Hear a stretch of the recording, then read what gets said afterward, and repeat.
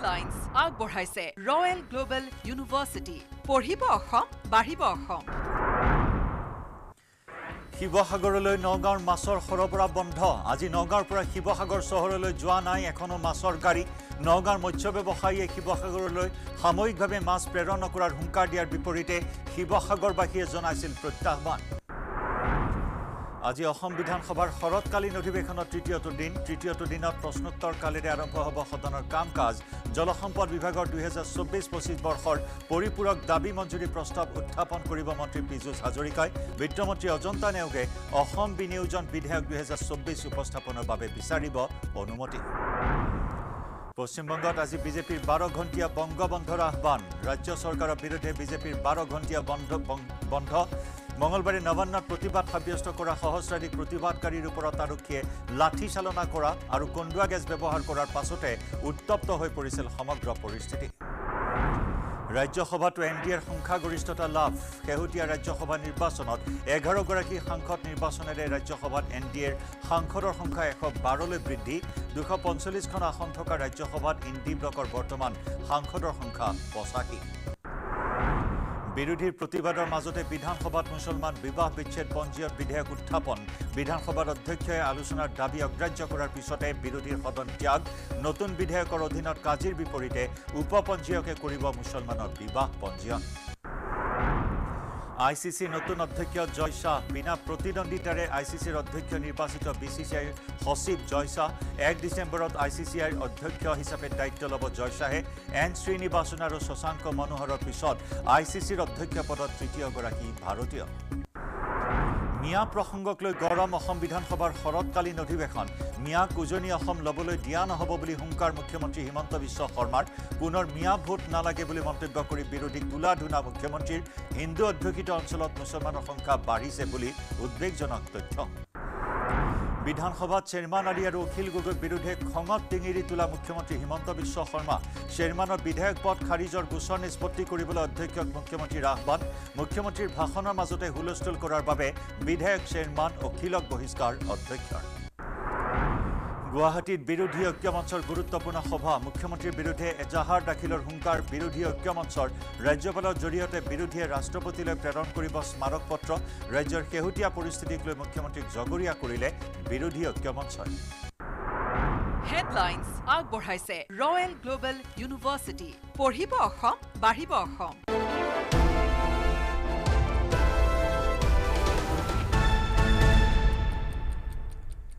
নমস্কাৰ আপুনি চাই আছে লাইভ আৱাৰ মই জয়ন্ত মাধৱ গোস্বামী উজনিলৈ মাছৰ ৰপ্তানি বন্ধ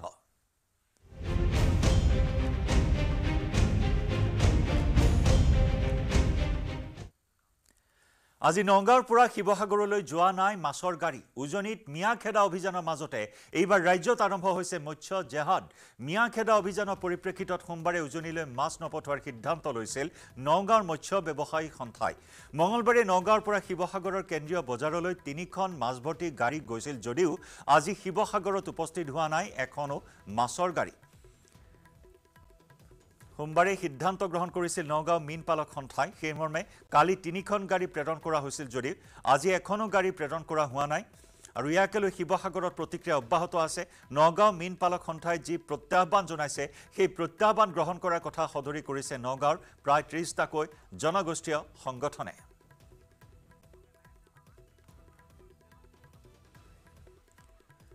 দুগৰাকীকৈ সাংবাদিকৰ সৈতে আমি সংযুক্ত হৈছো শিৱসাগৰৰ পৰা প্ৰদীপ গগৈ আছে সৰুপথাৰৰ পৰা দেৱাশিষ গৌতম আছে আমাৰ সৈতে পোনপটীয়া সম্প্ৰচাৰত প্ৰদীপ আপোনাৰ সৈতে সংযুক্ত হৈছো প্ৰথমে আজি এখনো গাড়ী যোৱা নাই বুলি জানিব পৰা হৈছে কেনেকুৱা ধৰণৰ প্ৰভাৱ পৰিছে মাছৰ বজাৰত লগতে প্ৰতিক্ৰিয়া কেনেকুৱা দল সংগঠনৰ হয় জয়ন্ত হঠাৎ যেতিয়া যিকোনো এটা বস্তু যোগান বন্ধ হয় তাৰ প্ৰভাৱ কিছু পৰিব পাৰে কিন্তু বৰ্তমান মাছৰ যোগান যেহেতু নগাঁৱৰ পৰা বন্ধ হৈছে গতিকে তাৰ প্ৰভাৱ কিছু পৰিমাণে পৰিলেও কিন্তু সেই প্ৰভাৱৰ সৈতে মোকাবিলা কৰিবলৈ সম্পূৰ্ণ সাজু আছে শিৱসাগৰৰ মৎস্য ব্যৱসায়ীসকল আৰু দল সংগঠন। শিৱসাগৰৰ চহৰত মীন বিভাগৰ এগৰাকী বিষয়া জনোৱা মতে শিৱসাগৰ চহৰৰ আৰু ইয়াৰ আশে পাশে অঞ্চলবিলাকলৈ প্ৰায় 2 পৰা 3 কুইণ্টেল মাছ বা আচলতে প্ৰয়োজন হয়, আমদানিকৃত মাছ প্ৰয়োজন হয় আৰু সেই 2-3 কুইণ্টেল মাছ বৰ্তমান ক'ৰ পৰা আচলতে তাৰ অভাৱটো কি ধৰণে পূৰণ কৰিব পৰা হ'ব তাক লৈ বৰ্তমান ইতিমধ্যে চিন্তা চৰ্চা আৰম্ভ কৰিছে মৎস্য পালকসকলে। আৰু যিসকল থলুৱাভাৱে মৎস্য পালক আছে তেওঁলোকে কিন্তু এই সিদ্ধান্তটোক আদৰণি জনাইছে, এই বন্ধ হোৱাৰ সিদ্ধান্তটোক। আৰু মই বৰ্তমান অসমীয়া যুৱ মঞ্চৰ ৰিদীপ আছে, আপোনালোকে কি ধৰণে গ্ৰহণ কৰিছে এই প্ৰত্যাহ্বান? নহয় চাওক, প্ৰথম কথা হ'ল আমাৰ যুঁজখন আচলতে শিৱসাগৰৰ খিলঞ্জীয়া মানুহৰ যুঁজ আছিলে। খিলঞ্জীয়া আৰু অখিলঞ্জীয়া মানুহক লৈ কৰা এখন সংগ্ৰাম আছিলে। আমি কেতিয়াও অৰ্থনৈতিক অৱৰোধৰ কথা কোৱা নাছিলোঁ। আমি শিৱসাগৰলৈ বা উজনি অসমলৈ কোনোবাই মাছ নপঠিয়াব, চব্জি নপঠিয়াব, সেই কথা আমি কোৱা নাছিলোঁ। না, নিশ্চিতভাৱে শিৱসাগৰ বা উজনি অসমৰ খিলঞ্জীয়া মানুহক যেতিয়া প্ৰত্যাহ্বান জনাব কোনোবাই যে আমাৰ ইয়ালৈ মাছ নপঠিয়াম বুলি যেতিয়া দমভালি মাৰিব, নিশ্চিতভাৱে আমি প্ৰত্যাহ্বান হিচাপে গ্ৰহণ কৰিম। আৰু চাওক, শিৱসাগৰৰ লগতে উজনি অসমৰ প্ৰায় প্ৰত্যেক ঘৰ মানুহৰ ঘৰে ঘৰে আচলতে এটা নহয় এটা পুখুৰী আছে, য'ত আচলতে মাছ উৎপাদনৰ পৰ্যাপ্ত পৰিমাণৰ আচলতে তাত অপশ্যন আছে। গতিকে তেনে ক্ষেত্ৰত আছে আচলতে শিৱসাগৰৰ লগতে উজনি অসমৰ মানুহে তেখেতলোকৰ প্ৰত্যাহ্বান গ্ৰহণ নকৰাৰ কোনো প্ৰশ্ন নাহে। গতিকে নিশ্চিতভাৱে আমি তেখেতলোকৰ প্ৰত্যাহ্বান গ্ৰহণ কৰিছোঁ। হয়, মই গ্ৰাহকৰ ভাষ্য ল'বলৈ যত্ন কৰিম। ইয়াত বহুসংখ্যক গ্ৰাহক আছে যিসকলে নিতৌ মাছ ক্ৰয় কৰিবলৈ আহে, মাছ খাই ভাল পায়। তেওঁলোকেনো আচলতে কি বিচাৰে, তেওঁলোকে নগাঁৱৰ মাছ বিচাৰে নে থলুৱা মাছ বিচাৰে, সেই বিষয়ে জানিবলৈ চেষ্টা কৰিম। দাদা, ক'ৰ পৰা আহিলে? মাছ বিকিছে নে কিনিবলৈ আহিলে? কিনিবলৈ আহিছে। নগাঁৱৰ মাছ বন্ধ হৈছে, আপোনালোকে নগাঁৱৰ মাছ বিচাৰে নে থলুৱা উৎপাদিত ইয়াত মাছ বিচাৰে? নগাঁৱতো মই জেনেৰেলি এৰিয়ে চলোঁ। এৰিয়ে চলে? হয়। লোকেলটোৱে ভাল পায়? লোকেলটোৱে ভাল পায়। নগাঁৱৰ মাছ অহা বন্ধ হোৱাটো বেয়া পোৱা নাই? নাই পোৱা। হয়, এয়া হৈছে গ্ৰাহকৰ ভাষ্য। আমি কম আৰু এগৰাকী ব্যৱসায়ী আছে, থলুৱা ব্যৱসায়ী। দাদা। হয় প্ৰদীপ, আমি ব্যৱসায়ীৰ ভাষ্য ল'ম আপোনাৰ জৰিয়তে। আমি মুখ্যমন্ত্ৰীৰ মন্তব্য আগবঢ়াই ল'ম, লগতে দেৱাশিষ গৌতম আপোনাৰ সৈতে সংযুক্ত হ'ম। মঙলবাৰে নগাঁৱৰ মৎস্য ব্যৱসায়ী সন্থাৰ সিদ্ধান্তক লৈ বিধানসভাত সৰব হৈ পৰে মুখ্যমন্ত্ৰী ডক্টৰ হিমন্ত বিশ্ব শৰ্মা। আপোনালোকৰ ফালৰ পৰা কোনোবাই, মই নকওঁ যে আমি নগাঁৱৰ পৰা মাছ নপঠাওঁ। তাৰমানে ইজ ইট নট যে ইকনমিক ব্লকেট, এইটো এটা ইকনমিক ব্লকেট আৰম্ভ কৰি দিলে। তাৰমানে ইমান দিন আপোনালোকে যিবিলাক মোক কৈ আছিল যে এইবিলাক হিমন্ত বিশ্ব শৰ্মাই এনেই কয়, এনেইতো কোৱা নাই, যিটো প্ৰমাণ হৈ গ'ল যে আপোনালোকৰ মাইণ্ডত ইকনমিক ব্লকেটটো মূৰত আছে। ইটি যে আজি ইমান দিনে যেতিয়া ইয়াতে কি কৰে যে গুৱাহাটীৰ চব্জিৰ দাম বঢ়োৱাটো, এতিয়াতো আপুনি 1:1 লিংক কৰি দিয়ক। আজিলৈকে অসমত কোনেও কোৱা নাই যে অমুক আপুনি মাছ নাই পঠোৱা, মাছ অন্ধ্ৰপ্ৰদেশৰ পৰা আহিব, মাছ অসমৰ ল'ৰাই উৎপাদন কৰিব। যেতিয়ালৈকে অসমত খিলঞ্জীয়া মানুহখিনিৰ অধিকাৰ সুৰক্ষিত হৈ থাকিব, সকলোৱে চব কৰিব পাৰিব। কিন্তু খিলঞ্জীয়া মানুহখিনিক যদি আপোনালোকে দাবী ধমকি দি বহাব খোজে, পৰিৱেশটো ঠিক নহ'ব। সৰুপথাৰৰ পৰা দেৱাশিষ গৌতম আছে আমাৰ সৈতে সংযুক্ত হৈ। দেৱাশিষ, কেনেকুৱা ধৰণৰ প্ৰভাৱ দেখিবলৈ পোৱা হৈছে মাছৰ বজাৰত? নগাঁৱৰ পৰা আজি এখনো বাহন প্ৰেৰণ কৰা নাই শিৱসাগৰলৈ, গতিকে সৰুপথাৰতো তেনেকুৱা ধৰণৰ কিবা সিদ্ধান্ত দেখিবলৈ পোৱা গৈছে? নিশ্চিতভাৱে জয়ন্ত, মই বৰ্তমান আজি সৰুপথাৰ যিহেতু বুধবৰীয়া বজাৰ হয়, সাপ্তাহিক বজাৰ, মই সাপ্তাহিক বজাৰত উপস্থিত আছোঁ। এটা কথা ক'ব বিচাৰিছোঁ যে এই সৰুপথাৰ অঞ্চলে যিসমূহ নগাঁও বা মাছ আহে পূৰ্বৰ সময়ত, কিন্তু সেইখিনি মাছ তেওঁলোকে নগাঁও বিক্ৰী কৰিব নোৱাৰে, কাৰণ নগাঁও মাছ সৰুপথাৰত সম্পূৰ্ণভাৱে ডিমাণ্ড নাই। জানে যে তাত যথেষ্ট পৰিমাণে ইউৰিয়া ব্যৱহাৰ কৰা হয়। ইউৰিয়া ব্যৱহাৰ হোৱাৰ কাৰণে তেওঁলোকে এই মাছসমূহ ইয়াত দাঁতিকাষৰীয়া অঞ্চল, বোকাখাট বা অন্য কাৰ্বি আংলং অঞ্চল বুলি আহি তেওঁলোকে বিক্ৰী কৰে। মোৰ লগত বৰ্তমান উপস্থিত আছে চুতীয়া যুৱ সন্মিলন আৰু এজন অসমীয়া মাছ ব্যৱসায়ী। মই তেওঁৰ ওচৰলৈ যাব বিচাৰিছোঁ। যিহেতু দাদা, আপুনি যিহেতু নিজে এজন মাছ ব্যৱসায়ী হয় আৰু বিশেষকৈ এটা সংগ্ৰহৰ লগত আপুনি জড়িত হৈ আছে, যিহেতু নগাঁও মাছটো যদি বন্ধ হৈ যায় বা নগাঁও মাছটো নানে, আমাৰ মাছ ব্যৱসায়ীসকল কেনেধৰণে ক্ষতি হ'ব বা কিবা ক্ষতি হ'ব বুলি আপুনি ভাবে নেকি? মইতো ক্ষতি হ'ব বুলি নাভাবোঁ। বিশেষকৈ ময়ো এজন মৎস্য ব্যৱসায়ী আৰু ময়ো ধৰি লওক এটা সংগঠনৰ লগত জড়িত। মই জানো যে মইতো ধৰি লওক বাহিৰৰ মাছেই আনো, আমাৰ নগাঁও মাছ আমি ব্যৱহাৰ নকৰোঁ। পাৰিলে লোকেলটো কেতিয়াবা ব্যৱহাৰ কৰোঁ, যদি পাই যাওঁ আৰু বিশেষভাৱে আমাৰ নগাঁও মাছে আমাক একো হানি নকৰে এইটো নগাঁও মাছে হানি কৰিব বুলি বাৰু আমি নাভাবোঁ যিহেতু আমাৰ ইয়াত নগাঁও মাছ প্ৰায় আমাৰ ইয়াত বিশেষকৈ সৰহসংখ্যক লোকৰে নিজৰ নিজৰ ফিচাৰী আছে আৰু চৰকাৰীভাৱেও ডাঙৰ ডাঙৰ ফিচাৰী আছে তেওঁলোকৰ পৰা বিল আছে সেই বিলৰ মাছেই আমাৰ ইয়াত ভৰি পৰে নগাঁও মাছটো খুব কমেই সংখ্যক বেপাৰীয়ে আনে কিন্তু বৰ্তমান আমাৰ ইয়াত অলপ সেই নগাঁও মাছৰ ব্যৱসায়টো বন্ধ দেখাই পোৱা গৈছে নিশ্চয়কৈ খুব কম সংখ্যক ব্যৱসায়ীয়ে নগাঁও মাছ আনে আৰু নগাঁও মাছৰ চাহিদা সম্পূৰ্ণৰূপে কম বুলি ক'ব লাগিব আৰু মই দেখিব বিচাৰিছোঁ আজি যিহেতু বজাৰ হয় যথেষ্ট গ্ৰাহক আহি উপস্থিত হৈছে এইবাৰ গ্ৰাহকৰ পৰা মন্তব্য ল'ব চেষ্টা কৰিম দাদা আপুনি মাছ দিবলৈ আহিছে কিন্তু সদ্যহতে গম পোৱা গৈছে নগাঁও মাছটো যিহেতু বন্ধ কৰি দিছে আপুনি নগাঁও মাছটো বিচাৰে নেকি নগাঁও মাছটো মই নাখাওঁ হয় আৰু মই লোকেল মাছেই খাওঁ হয় নগাঁও মাছটো কিয় নাখায় নগাঁও মাছ শুনিছোঁ ইউৰিয়া দিয়ে বুলি হয় শুনিছোঁ দেই ইমান সত্য নাজানো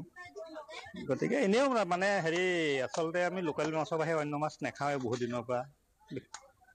হয় সকলোৱে লোকেল থলুৱা মাছ বিচাৰিছে মই কেইবাবাৰো দেখুৱাব কৰিছোঁ যে ইয়াত যিহেতু আজি বজাৰ হয় বজাৰৰ বাবে যথেষ্ট সংখ্যক গ্ৰাহক আহিছে লোকেল মাছ উলিয়াইছে লোকেল শ'ল মাছ উলিয়াইছে দাদা মাছ ক'ৰ পৰা আনিছে আপুনি এইটো গণ কৰে এইটো থলুৱা মাছ ব্যৱসায়ী হয় যিহেতু গণ কৰিব মাছ আনিছে কিমানকে বিকিছে আজি এইটো 400 টকা কেজি শ'ল মাছ ইয়াত যদি নগাঁও মাছটো অহা বন্ধ কৰি দিয়ে আপোনাৰ কিবা ক্ষতি হ'ব বুলি ভাবে নেকি নাই ভাল হ'ব হয় ভাল হ'ব লোকেল মাছৰ দামটো বাঢ়িব অলপ হয় ঠিক আছে বুঝো আৰু কেইজন ব্যৱসায়ী আছে দাদা কি হ'ব যদি নগাঁও মাছটো অহা বন্ধ হৈ যায় কি হ'ব লোকেল ধনিয়া মাছটো বিকাটোৱে ভাল এই নগাঁৱটো বাদ দিয়ক সিহঁতে দেশত সিহঁতে থাকক আমাৰতো আমি ইয়াত লোকেলটো বিকিম একো ক্ষতি নহয় নাই ক্ষতি একো নাই ভাল হ'ব এই মানুহ বেমাৰ আজাৰৰ পৰা দূৰ হ'ব ইউৰিয়া খাই চব গেছ হৈ গৈছে মানুহ জয়ন্ত দেখিছে যে এজন মাছৰ ব্যৱসায়ী হয় তেওঁ নিজেই কৈছে যে নগাঁও মাছত ইউৰিয়া ব্যৱহাৰ কৰা হয় আৰু ইউৰিয়া খাই স্বাস্থ্য হানি হ'ব সেইকাৰণে নগাঁও মাছ যদি বন্ধ হৈ যায় সকলোৰে বাবে ভাল হ'ব যিহেতু নগাঁও মাছত যথেষ্ট পৰিমাণে ইউৰিয়া দিয়া হয় আৰু এইধৰণে দাদা আপুনি মাছ কিনিবলৈ আহিছে নগাঁও মাছটো যিটো বন্ধ হোৱাৰ কথা শুনিছে আপুনি কি ভাবে নগাঁও মাছ বিচাৰে নেকি আপুনি নাই আমি তেনেকৈ লোকেল মাছ হ'লে লওঁ বেলেগ মাছ নলওঁ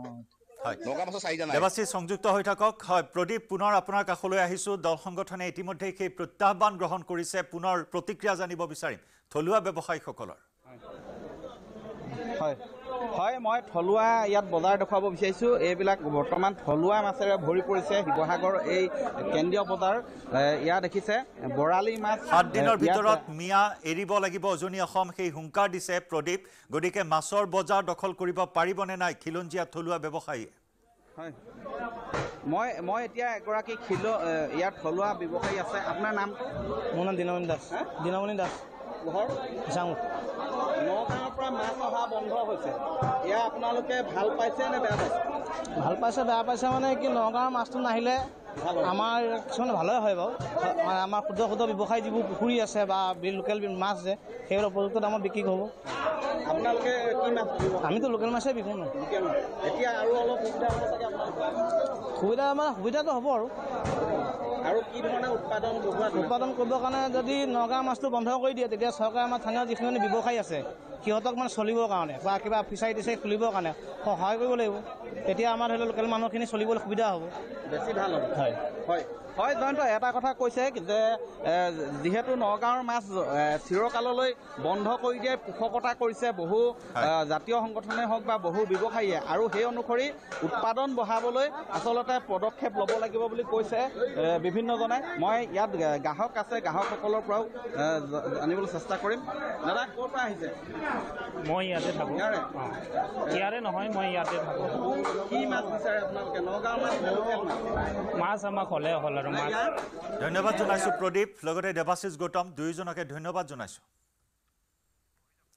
উজনিলৈ নগাঁৱৰ মাছ বন্ধই লাভান্বিত কৰিছে থলুৱা মৎস্য ব্যৱসায়ীক মৰিয়নিলৈও বিগত দুদিনীয়া নগাঁৱৰ পৰা অহা নাই মাছ নগাঁৱৰ মাছ অবিহনে মৰিয়নিৰ বজাৰত পৰা নাই বিশেষ কোনো প্ৰভাৱ বজাৰখনত বৃদ্ধি পাইছে থলুৱা মাছৰ চাহিদা উল্লেখযোগ্য যে নগাঁৱৰ মাছত ইউৰিয়াৰ লগতে মাছ পিছল হ'বৰ বাবে কাপোৰ ধোৱা চাৰ্ফ ব্যৱহাৰ কৰাৰো ভয়ংকৰ তথ্য পোহৰলৈ আহিছে নগাঁৱৰ এই বিষাক্ত মাছ নাখালে ৰাইজ উপকৃত হ'ব বুলিহে ব্যৱসায়ীসকলে প্ৰকাশ কৰে প্ৰতিক্ৰিয়া আগবঢ়াম আমাৰ সাংবাদিক জ্যোতিপ্ৰসাদ গগৈৰ প্ৰতিবেদন আমি বৰ্তমান দেখুৱাম এই যিখন মইনী নগৰৰ যিখন মাছৰ বজাৰ ইয়ালৈ বাহিৰৰ পৰা বহিৰাজ্যৰ পৰা মাছ অহাৰ লগতে থলুৱা যিসকল লোক শিৱসাগৰৰ বিভিন্ন প্ৰান্তৰ পৰা হওক জাজিৰ পৰা ব্ৰহ্মপুত্ৰৰ পৰা মাছ ইয়াত উপলব্ধ হয় যিদৰে থলুৱা মাছ ইয়াত পোৱা যায় চালানী মাছো ঠিক পোৱা যায় আৰু কিছুদিন পূৰ্বলৈকে এইখন বজাৰলৈও নগাঁৱৰ পৰা মাছ আহিছিল পুৱা প্ৰতিদিনা মাছ আহিছিল মই ইয়াৰ ব্যৱসায় আছে মই তেওঁলোকৰ পৰা জানিব বিচাৰিম আপোনালোকৰ ইয়ালৈ পূৰ্বতে নগাঁও মাছ আহিছিল আহি কিমান মান মাছ আহে মানে কিমানখনমান গাড়ী আহে বা কেনেকুৱা ধৰণৰ মাছ আহে 2-3টা নগাঁও গাড়ী আহে সদায় আহে যিহেতু এতিয়া নগাঁৱৰ পৰা মাছ অহাটো বন্ধ হৈছে তাৰ কিবা প্ৰভাৱ পৰিব নেকি মৰিয়নিত বজাৰত কোনো প্ৰভাৱ নপৰে এভেইলেবল হৈ আছে মাছ এতিয়া থলুৱা মাছ মানুহে ক'ৰ মাছ খাবলৈ পায় এইখন বজাৰত থলুৱা যদি কওঁ আমি ক'ৰ মাছ আহে ইয়াৰ আপোনাৰ এইফালে কাকডোঙাৰ পৰা আৰম্ভ কৰি এইফালে আপোনাৰ একদম দিচাংমুখলৈকে যিমান মাছ আছে চব ইয়াতে আহে মাছৰ কোনো কমি নাই একদম এভেইলেবল মাছ হৈ আছে এতিয়া যিহেতু নগাঁৱৰ মাছটো তেওঁলোকে থলুৱা মাছ বুলি কৈ পিনি বিক্ৰী কৰে মানুহৰ মাজত স্থানীয় মাছ বুলি কৈ তেওঁ বিক্ৰী কৰে নগাঁও মাছ যেতিয়া বন্ধ হৈ গৈছে তাৰ লগে লগে সেই প্ৰভাৱটো থলুৱা মাছৰ ওপৰত পৰিব নপৰে নগাঁও মাছটো বন্ধ হ'লে ভালেই হ'ব কাৰণ এইটো পূৰা একদম এই মেডিচিন দিয়া মাছ এইটো আৰু এইবিলাক অলপ বিনা মেডিচিনৰ মাছ এইটো একদম মানে নেচাৰেল মাছ এইটো এইবিলাক খালে স্বাস্থ্য ভাল থাকিব আৰু আমি মানে এইটো নাহিলে আমি ভালেই পাম নগাঁও মাছটোৰ দামটো সস্তা নেকি এইটো সস্তা থলুৱা আমাৰ যিবিলাক মাছতকৈ সেইবিলাক তাৰ মূল্যটো অলপ কম সস্তা মানে কম দাম মানে কি এইটো পটককৈ মানে হেৰি হৈ যায় যে মানে মাছটো ডাঙৰ হৈ যায় সেইটো মাছ আৰু আমাৰ মাছবিলাক ইউৰিয়া দিয়া বুলি ইউৰিয়াটো পূৰা বেছি দিয়ে আপোনালোক ক'ৰ পৰা আহিছে মাছ দিবলৈ মই বকৰা কামৰ শিৱসাগৰ ডিষ্ট্ৰিক্টত মাছটো আহিছে নেকি হয় কি মাছ আনিছে আপুনি মোৱা আহিছে পুঠি চেলকণা বৰদোৱা আনদিনাখনিও আনে আপুনি আনি আছোঁ কেনেকুৱা ইয়াত কেনেকুৱা পায় ৰেচপন্স কেনেকুৱা চেলিং কেনেকুৱা হয় ঠিকে আছে কি ক'ব এতিয়া যিহেতু নগাঁও মাছটো বন্ধ হৈছে যিটো মিয়া মাছ বুলি কৈছে যে তাৰ প্ৰভাৱটো কেনেকৈ পৰিব আপুনি কি ক'ব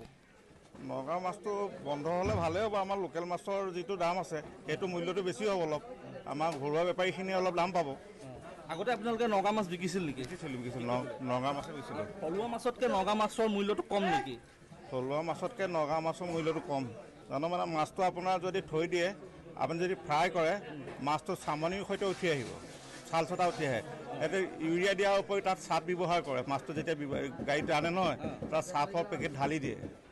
দিয়াৰ ফলত মাছটো ফ্ৰাই কৰিলে আপোনাৰ বাকলিটো ৰেখা আহে এই ইউৰিয়াটো কি কাৰণে দিয়ে বা চাপটো কি কাৰণে দিয়ে বা জানে নেকি চাপটো দিয়ে মাছটো পিছল হ'বৰ কাৰণে আৰু ইউৰিয়াটো দিয়ে মাছটো যেতিয়া আপোনাৰ তাত থাকে ডাঙৰ হ'বৰ কাৰণে তাত এটা শেলাই হয় সেই শেলাইটো মাছটোৱে খাই ডাঙৰ হয় সেইটো কাৰণে সোনকালে ডাঙৰ হয় নিশ্চয়কৈ এনেদৰে এতিয়া দেখিছে মই কেইবাগৰাকী ব্যৱসায়ী ইয়াৰ গ্ৰাহক আৰু যিসকলে থলুৱা মাছ লৈ এইখন বজাৰলৈ আহে তেওঁলোকৰ মতামত মই শুনালোঁ আৰু তেওঁলোকে এটা কথা কৈছে যে কোনো ধৰণৰ প্ৰভাৱ নপৰে ইয়াত যদি উজনিলৈ যদি নগাঁৱৰ মিয়া মাছ যদি নাহেও কোনো প্ৰভাৱ নপৰে থলুৱা মাছৰ দাম মূল্য বৃদ্ধি হ'ব আৰু স্বাস্থ্য মানুহৰ ভালে থাকিব অৰুণাচলত সেনাৰ বাহন দুৰ্ঘটনাগ্ৰস্ত হৈ 3 জোৱানৰ মৃত্যু দক হাৱৈত বাগৰি পৰে সেনাৰ বাহনখন উজনি সোৱণশিৰিত তাপিত দুৰ্ঘটনা সংঘটিত হয় নিয়ন্ত্ৰণ হেৰুৱাই দক হাৱৈত বাগৰি পৰি সেনাৰ বাহন দুৰ্ঘটনাগ্ৰস্ত হয় আৰু ইয়াতেই 3জনকৈ জোৱানে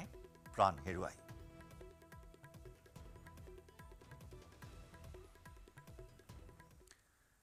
কলিয়াবৰত নিশা পুনৰ বাঘৰ আতংক নাম কামাখ্যা গাঁৱৰ জনাঞ্চলত বাঘৰ বিচৰণ শিলঘাট কামাখ্যা গাঁও সংযোগী পথ অতিক্ৰম কৰে বাঘে পুনৰ ভক্ষণ কৰে এটা পোহনীয়া গাহৰি নিশা ঢেকিয়াপতীয়াৰ বিচৰণক লৈ পুনৰ আতংকিত হৈ পৰে স্থানীয় লোক বনকৰ্মী তৎপৰতাত বাঘ খেদাৰ চেষ্টা অব্যাহত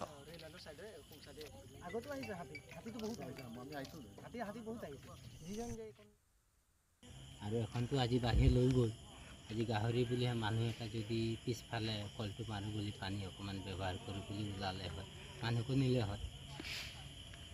এতিয়া প্ৰশাসনে ফৰেষ্ট ডিপাৰ্টমেণ্টে কি সুবিধা লয় কি কৰে কেইটা গাহৰি এটা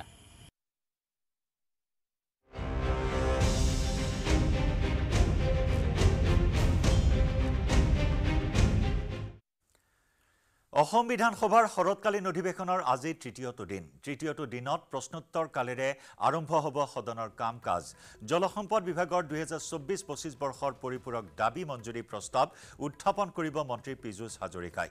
বিধানসভাত অসম বিনিয়োজন বিধেয়ক 2024 উপস্থাপনৰ বাবে অনুমতি বিচাৰিব বিত্তমন্ত্ৰী অজন্তা নেওগে জ্যেষ্ঠ সাংবাদিক বিপুল বমনৰ সৈতে সংযুক্ত হৈছো বিপুল তৃতীয় দিনৰ কাৰ্যসূচীৰ বিষয়ে সবিশেষ জানিব বিচাৰিছো হয় জয়ন্ত আপুনি সুন্দৰকৈ গোটেইখিনি কথা বৰ্ণনা কৰিলে আজি অসম বিধানসভাৰ এই শৰৎকালীন অধিৱেশনৰ তৃতীয়টো দিন আৰু এই মুহূৰ্তত আমি আমাৰ সতীৰ্থ সাংবাদিক বলেন মই আৰু আমাৰ প্ৰভাস সিং আমি উপস্থিত আছোঁ আৰু কিছু সময় পিছতে প্ৰশ্নোত্তৰ কালেৰে আজি তৃতীয়টো দিনৰ আৰম্ভ হ'ব আৰু এই মুহূৰ্তত আমি দেখিছোঁ বিধায়কসকলে তেওঁলোকে আহিছে আহি নিজৰ নিজৰ আসন গ্ৰহণ কৰিছে আচলতে যোৱাকালিৰ দিনটো দ্বিতীয়টো দিন যথেষ্ট গুৰুত্বপূৰ্ণ আছিলে মুখ্যমন্ত্ৰীয়ে ইয়াত তেওঁ বক্তব্য ৰাখিছিলে আৰু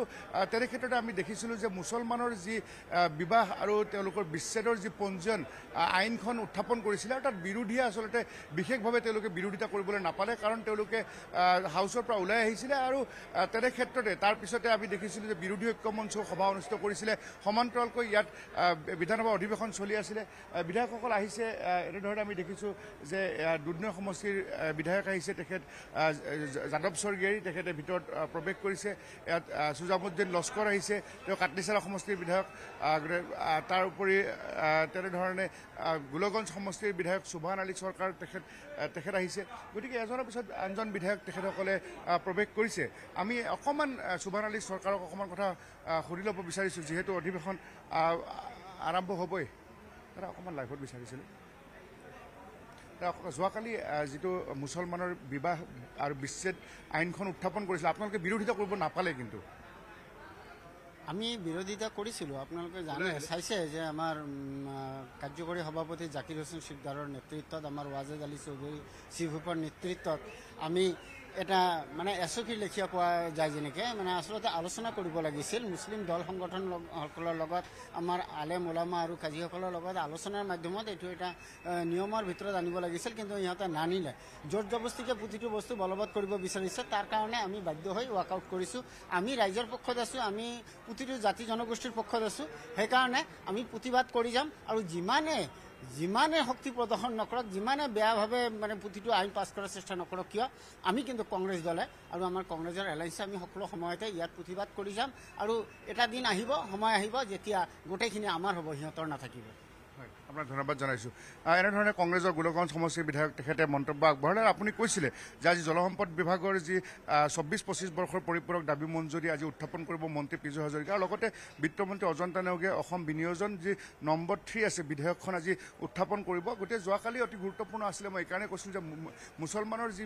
বিবাহ আৰু বিচ্ছেদৰ আইনখন উত্থাপন কৰিছিলে আৰু সেই সময়ত বিৰোধীয়ে ৱাকআউট কৰিছিলে তেওঁলোকে বিৰোধিতা কৰিবলৈ নাপালে আৰু সেই সময়তে বিধেয়কখন উত্থাপন হ'ল গতিকে প্ৰথম দিনটোৰ পৰা যদি যোৱাকালি দ্বিতীয় দিনত মুখ্যমন্ত্ৰী আছিলে মুখ্যমন্ত্ৰীয়ে কৈছিলে যে মই মোৰ ভাষণ ৰাখিম লাগিলে ৰাতি 2টা বাজি যাব গতিকে তেখেতে যিধৰণে কালি গোটেই সদনখন তেখেতে বক্তব্য ৰখাৰ সময়তে অখিল গগৈ 3বাৰকৈ কালি বহিষ্কাৰ হ'বলগীয়া হৈছিলে গতিকে যোৱাকালি দিনটো যথেষ্ট উত্তপ্ত আছিলে কিন্তু আজি মুখ্যমন্ত্ৰী যিহেতু এই পৰ্যন্তলৈকে অহা নাই হয়তো বাহিৰত আছে গতিকে সংসদীয় পৰিক্ৰমা মন্ত্ৰী পীযুষ হাজৰিকা আজি 9 বজাতে আহিছে আৰু আজিও কিন্তু যথেষ্ট উত্তপ্ত হোৱাৰ সম্ভাৱনা আছে আমি পৰৱৰ্তী সময়ত পুনৰ সংযুক্ত হ'ম বিপুল ধন্যবাদ বিৰোধীৰ প্ৰতিবাদৰ মাজতে মঙলবাৰে বিধানসভাত উত্থাপন হ'ল মুছলমান বিবাহ বিচ্ছেদ পঞ্জীয়ন বিধেয়ক 2024 বিৰোধীৰ হুলস্থলীয়া পৰিৱেশৰ মাজতে মন্ত্ৰী যোগেন মোহনে উত্থাপন কৰে the Assam compulsory registration of Muslim মেৰেজেছ and ডিভোৰ্চেছ বিল মুছলমান বিবাহ বিচ্ছেদ পঞ্জীয়ন আইন উত্থাপনৰ পূৰ্বে সদনত আলোচনাৰ দাবী উত্থাপন কৰে বিৰোধীয়ে কিন্তু বিধানসভাৰ অধ্যক্ষই আলোচনাৰ দাবী অগ্ৰাহ্য কৰাৰ পিছতে বিৰোধীয়ে সদন ত্যাগ কৰি সাব্যস্ত কৰিছিল প্ৰতিবাদ নতুন আইনৰ অধীনত কাজীৰ বিপৰীতে উপপঞ্জীয়কে কৰিব মুছলমানৰ বিবাহ পঞ্জীয়ন নতুন আইনৰ জৰিয়তে ৰাজ্যত ইউচিচি বলবতৰ ক্ষেত্ৰত আৰু এখোজ আগবাঢ়িল ৰাজ্য চৰকাৰ অধ্যক্ষ মহোদয় আপোনাৰ অনুমতি সাপেক্ষে মই the Assam compulsory registration of Muslim মেৰেজেছ and ডাইভোৰ্চেছ সদনত উত্থাপনৰ বাবে প্ৰস্তাৱ কৰিলোঁ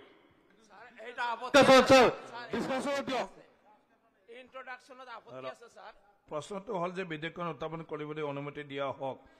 যিসকল সপক্ষে আছে কওক হয় যিসকল বিপক্ষে আছে কওক নহয় অনুমতি প্ৰদান কৰা হ'ল অনাৰেবল মিনিষ্টাৰ হ'ব নালাগে আপোনাক অনুৰোধ জনাব ইয়াত আনাত কোনো আপত্তি নাই কেৱল ইয়াৰ আনাৰ আগত অকণমান আলোচনা কৰিব লাগে ছাৰ যাতে কোনো বিতৰ্ক নহয় মুছলিম মেৰিয়েজ এণ্ড ডাইভোৰ্চ বিল 2024 এইটো সদনত আজি উত্থাপন কৰা হ'ল কিন্তু এইটো আচলতে বৈধ উপায়ে হোৱা নাই কাৰণ এতিয়ালৈকে অসমত the Assam Muslim marriage and divorce act 1935 এতিয়ালৈকে অসমত চলি আছে আৰু সেই আইনখন বাতিল কৰিবলৈ এখন ৰিপিলিং বিল অসম চৰকাৰে সদনত উত্থাপন কৰিছে আৰু তাৰ ওপৰত এতিয়ালৈকে আলোচনা হোৱাই নাই অহা 29 তাৰিখে সেই বিলখনৰ ওপৰত আলোচনা হ'ব যেহেতু আগৰ বিলখন এতিয়ালৈকে বাতিল হোৱা নাই আগৰ আইনখন গতিকে আজি আকৌ সেই আইনখন ইয়াত একে নামেৰে নতুন আৰু এখন আইন উপস্থাপন কৰাটোত আমি তীব্ৰ বাধা দিছোঁ প্ৰতিবাদ কৰিছোঁ যে এইটো বেআইনী এইটো হ'বই নোৱাৰে আপোনালোকে জানে যে হিন্দুত উইদাউট ডাইভৰ্চ সেকেন্ড বিয়া হ'বই নোৱাৰে আমাৰ অসমত ট্ৰাইবেল মানুহসকলেও দুটা বিয়া নকৰায় ট্ৰাইবেলক কেতিয়াবা এই ৰুলত নপৰে কিন্তু কোনো বড়ো মানুহৰ ঘৰত দুগৰাকী ঘৈণীয়েক দেখা নাপায় এক্সেপ্ট ৰেয়াৰ কেছ এটা পলিগেমিৰ ওপৰত আমি আইন আনিব খুজিছোঁ আপোনালোকৰ মতেতো পলিগেমি হিন্দুত বেছি গতিকে আপোনালোকেতো মুকলি সমৰ্থন কৰিব পাৰে না আৰজিআইটো মাৰক তাক য'ত আছে সি যেহেতু আপোনালোকে কৈছে হিন্দুত বেছি তেলে আমি হিন্দুক বেন কৰিব আনো তাত আপোনালোকে সমৰ্থন কৰক কাৰণ আপোনালোকে কৈছে পলিগেমি হিন্দুতহে বেছি গতিকে হিন্দুত বহু বিবাহ বন্ধ কৰিবৰ কাৰণে আমি বহু বিবাহ বন্ধ আইন এখন আনিম আপোনালোকে সমৰ্থন কৰিব নে নাই মই যদি হিন্দু ল'ৰা এটাই মুছলমান ছোৱালীৰ বেদনা উপলব্ধ কৰিব পাৰো আপোনালোকে একেই মাৰ পৰা জন্ম হোৱা এজনে কিয় নোৱাৰে বিজেপিৰ আজি 12 ঘণ্টিয়া বংগবন্ধৰ আহ্বান ৰাজ্য চৰকাৰৰ বিৰুদ্ধে বিজেপিৰ 12 ঘণ্টিয়া বংগবন্ধৰ প্ৰভাৱ আজি পুৱাৰে পৰা পৰিলক্ষিত হৈছে মঙলবাৰে নবান্নত প্ৰতিবাদ সাব্যস্ত কৰা সহস্ৰাধিক প্ৰতিবাদকাৰীৰ ওপৰত আৰক্ষী লাঠি চালনা আৰু কন্দুৱা গেছ নিক্ষেপ কৰাৰ পাছতে উত্তপ্ত হৈ পৰিছিল কলকাতাৰ ৰাজপথ যাৰ বাবে বিজেপিয়ে টিএমচি চৰকাৰৰ বিৰুদ্ধে বংগবন্ধৰ আহ্বান জনাইছে বিজেপিৰ আহ্বানত পুৱাৰে পৰা কলকাতাৰ ৰাজপথত বন্ধৰ সৰ্বাত্মক প্ৰভাৱ পৰিলক্ষিত হৈছে কেৱল কলকাতাতে নহয় আলিপুৰদুৱাৰৰ ৰাজপথতো বংগবন্ধৰ আহ্বান জনাই বিজেপিয়ে উত্তাল প্ৰতিবাদ সাব্যস্ত কৰে ৰাজপথত চলাচল কৰা বাহনসমূহত বাধা প্ৰদান কৰা বিজেপিৰ কৰ্মকৰ্তাসকলক আৰক্ষীয়ে ঠায়ে ঠায়ে আটক কৰে কেৱল ৰাজপথতে নহয় পশ্চিমবংগৰ কেইবা ঠাইতো ৰেলপথ অৱৰোধ কৰি বিজেপিৰ কৰ্মকৰ্তাসকলে সাব্যস্ত কৰে প্ৰতিবাদ মঙলবাৰে প্ৰতিবাদকাৰীৰ ওপৰত আৰক্ষীয়ে কৰা লাঠি চালনাত আহতসকলৰ বাবে ৰাজ্যিক বিজেপিয়ে হেল্পলাইন নম্বৰ মুকলি কৰে প্ৰতিবাদত আহতসকলক চিকিৎসা আৰু আইনী সাহায্যৰ প্ৰয়োজন হোৱা লোকসকলে এই হেল্পলাইন নম্বৰত যোগাযোগ কৰিব পাৰিব আনহাতে আৰজি কৰ চিকিৎসা মহাবিদ্যালয় আৰু চিকিৎসালয়ত ধৰ্ষণ হত্যা গোচৰত তদন্তত গাফিলতি কৰাৰ অভিযোগত প্ৰতিবাদকাৰীসকলে মুখ্যমন্ত্ৰী মমতা বেনাৰ্জীক পদত্যাগৰ দাবী জনায় মঙলবাৰে প্ৰায় 4 ঘণ্টা ধৰি নবান্নত প্ৰতিবাদকাৰী আৰু আৰক্ষীৰ মাজত হোৱা হতাহতিত কেইবাজনো লোক আহত হয় আঘাতপ্ৰাপ্তসকলৰ ভিতৰত জ্যেষ্ঠ আৰক্ষী বিষয়া আৰু মহিলা প্ৰতিবাদকাৰীও আছে প্ৰতিবাদস্থলীৰ পৰা বংগ আৰক্ষীয়ে কমেও 2 শতাধিক প্ৰতিবাদকাৰী গ্ৰেপ্তাৰ কৰে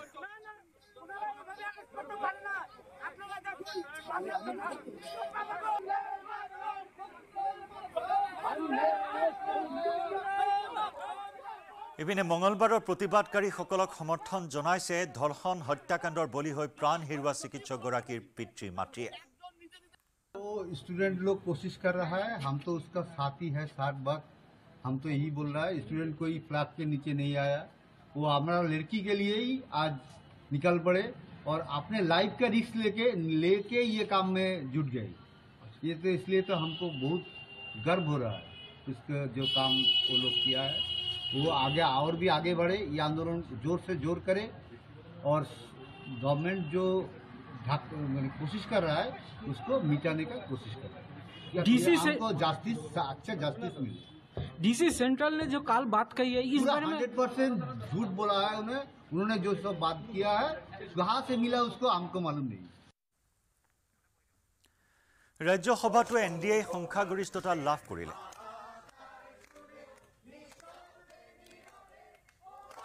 সুধাকণ্ঠ ভূপেন হাজৰিকাৰ গীতৰ জৰিয়তে কলকাতা কাণ্ডৰ প্ৰতিবাদ ৰাজপথত ভূপেন্দাৰ গীতৰ তালে তালে নৃত্য কৰি এগৰাকী যুৱতীয়ে সাব্যস্ত কৰিলে এই অভিনৱ প্ৰতিবাদ অসংখ্য মানুষেৰ আহাৰ শুনে নিঃশব্দে নীৰবে ও গঙ্গা তুমি ও গঙ্গা বইছো কেন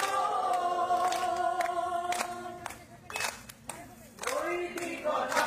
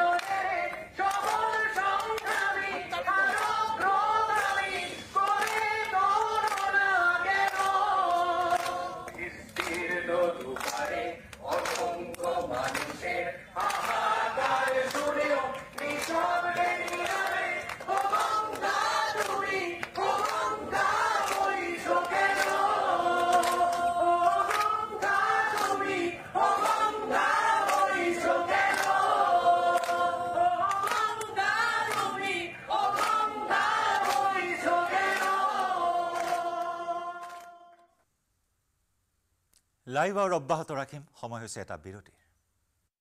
মাইথান ষ্টিল নহয় ওচৰ চুবুৰীয়াসকলে লগাইছে ষ্ট্ৰং মানে Maithon still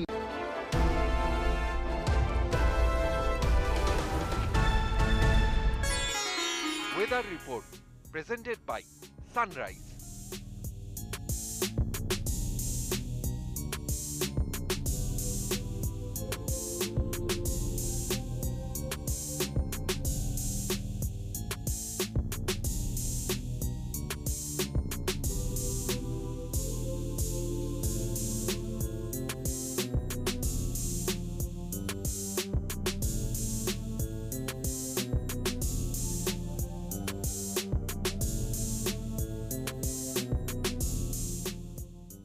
Weather report presented by